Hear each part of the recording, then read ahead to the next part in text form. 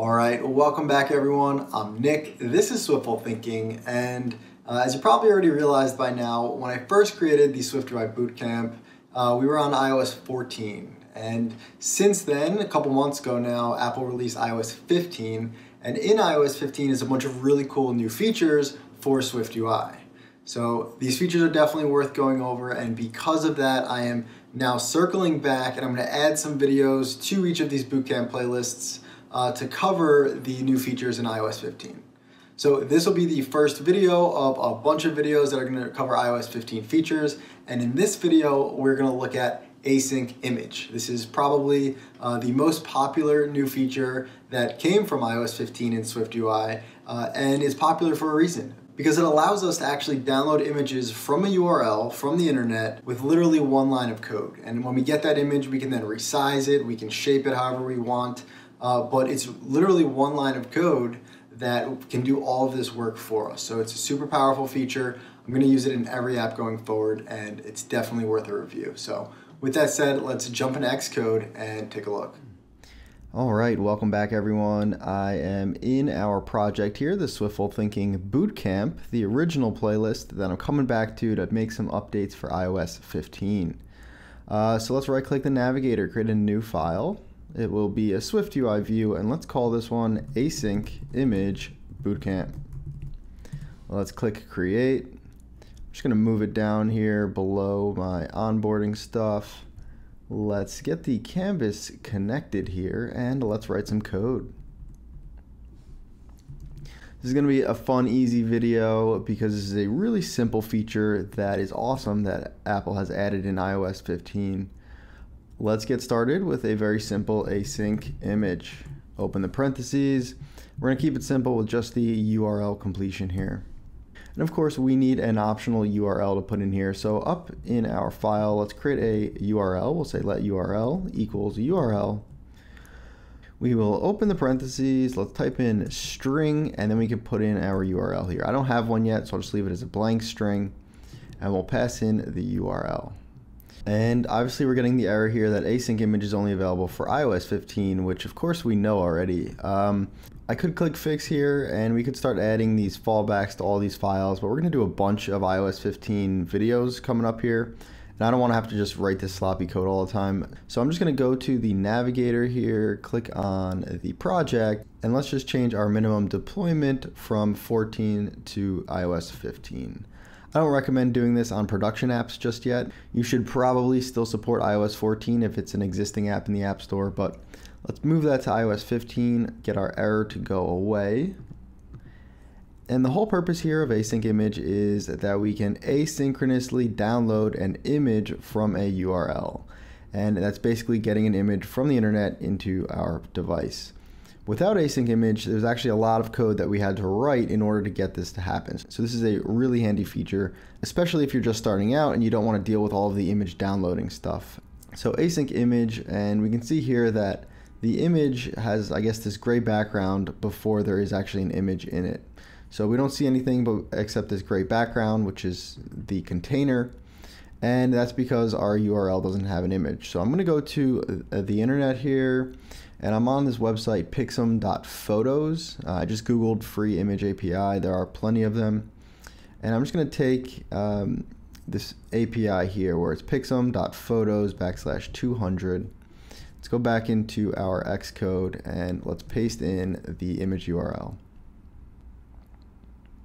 So right now we don't see anything because this async image, when this view appears, is going to run some tasks that will then download the data from that URL, convert that data into an image, and then put it inside this container. So right now we don't see anything, but when we press play, we should get that download to start, and we'll see the image pop up here. This image API changes every time, so every time we reload this and fetch more data, we should see a new image, which is pretty cool. And when we use this first just async image with no other parameters here, the image is going to be the size of the actual image. So here we're downloading an image at 200 pixels, which is why we can see it. If we download an image at 400 pixels, we should see a bigger image.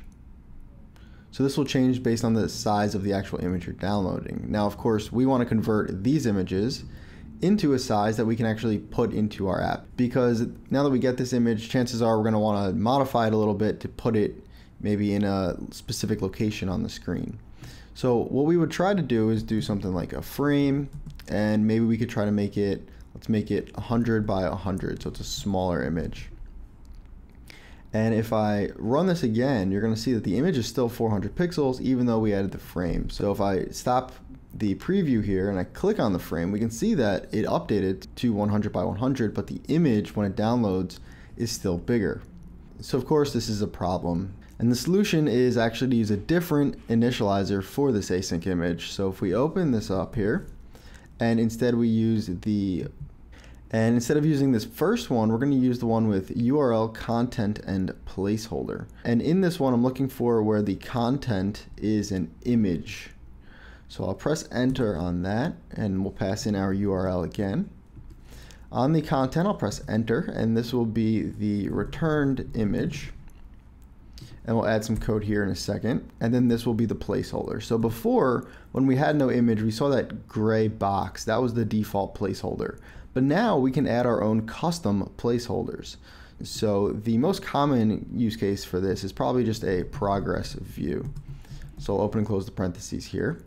So if I stop the preview here, we can see the little progress view coming in. It's just that little loading indicator you guys have probably seen many times. And when it does download, we're going to get this returned image. And then we want to put this returned image onto the screen, just like that. Now if I hold the option button and click on this returned image, we can see that it is of type image. This is the same type that when we add regular images in SwiftUI, they are just images. And if you've been following this playlist way back when, we did an image bootcamp.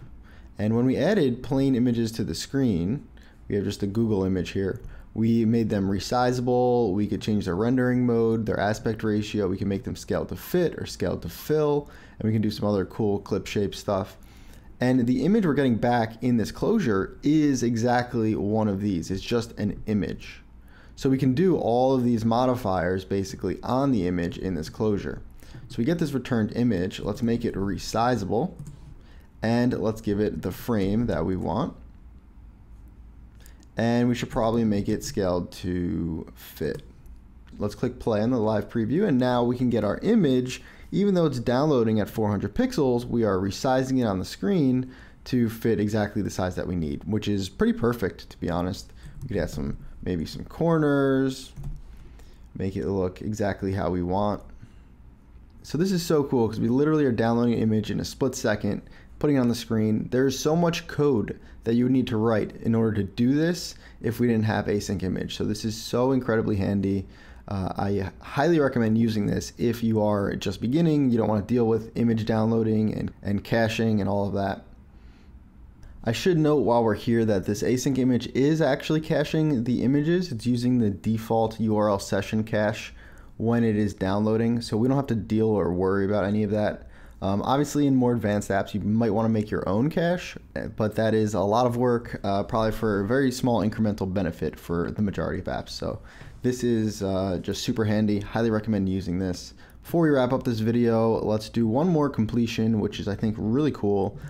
So let's type in async image and open the parentheses, and we're going to use the one with URL and content, and we're looking for the one with an async image phase as the content. So not an image this time, but an async image phase is what we're going to get back. So I'll click enter on that. This will be the URL, and then this will be the async image phase. So press enter on that. I'll call this phase. And then in here, just for a second, because we have this error, I'm just going to put some text that says hi. If I hold the option button and click on this phase, we can see that it's an async image phase. And I'm going to click on that and go to the documentation real quick. I just want to show you guys that this phase has an empty state, it has a success state, and in the success state we'll get that image back again. And then it also has a failure state, so if we try to download it and it fails, then we can get an error. So we're going to take all of these states here and then put them into our app. So I'm going to go back to my code now. I'll put the little comment up here. So let's deal with those. Let's do a switch, and we're going to switch on the phase. And the first case we have right here is case.empty. And if it's empty, empty is basically the image is not yet loaded. That's the same thing as our placeholder. So let's just put our progress view on the screen. Let's do our case success. And when we get the success, we should get a let image back. The completion should be doing some of this for us, but it's not working right now. I think it's an Xcode 13 thing, so I'm just typing this out. But now we're going to get that image back if it's successful, and then we want to do everything again to our image. So I'm going to just copy this, paste it here. I'm going to highlight these rows. Let's command and / to uncomment them. Let's control and I to fix the formatting. And we have one more case failure.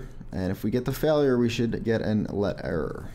And if there's an error, we could put the error on the screen if we want to, but better than that, let's just put in another image in case we can't actually get one. So let's put an image with maybe a system name of ?